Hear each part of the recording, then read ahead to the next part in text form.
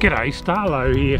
I'm back on one of my favourite inland waterways. This is Windamere Dam near Mudgee in central western New South Wales. Arguably our trophy golden perch fishery in all of Australia. Produces more and bigger yellowbelly than just about any other waterway that I can name. But it's a couple of years since I've been able to get up here with COVID and everything else, and things have really changed. This dam's been low for many years. When I first started fishing it way back in 1989, it was 100% full, and it was full for those first couple of years that I fished it.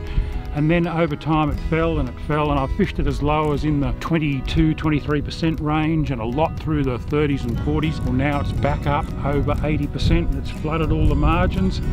It's going to be a whole different body of water. I'm going to have to learn all over again, I think, where the fish are and what they're doing. Let's see if we can find some.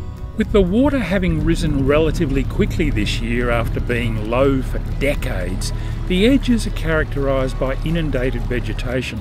Water's also flowed into places it hasn't been for years, such as the cut-through under the road at Limestone Creek. This opens up all sorts of opportunities and new areas to fish, but you need to be extra mindful of newly submerged hazards, such as fence lines. Take it easy. When I visited in late September, the water was still a chilly 13 or 14 degrees and dirty in places because of the inflow, but it should settle and warm quickly, triggering a great spring bite. As always, there are a number of options for catching goldens at Windamere, from hopping and dragging vibes in slightly deeper water beyond the drowned vegetation, to grubbing the trees and shaking plastics right up shallow in the margins, not to mention throwing hard bodies. All these strategies plus others will work. We found a few fish, but it was pretty tough going.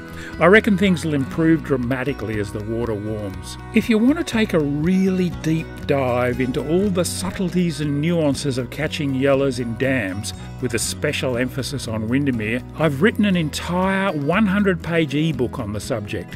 You'll find the link to it in the description and the comments below this video. It really is worth a look. I'd also strongly recommend that you check out the video I made with Windamere gun Glenn Stewie Stewart a little while back.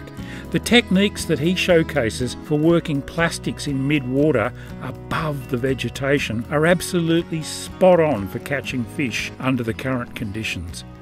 You'll find a link to that video in the description and comments under this one as well. I have a hunch the 2022-23 season will be a good one for goldens at Windamere, so make sure you're up to speed with the most productive techniques and be flexible if you need to switch strategies to catch them. Until next time, this is Starlo wishing you tight lines.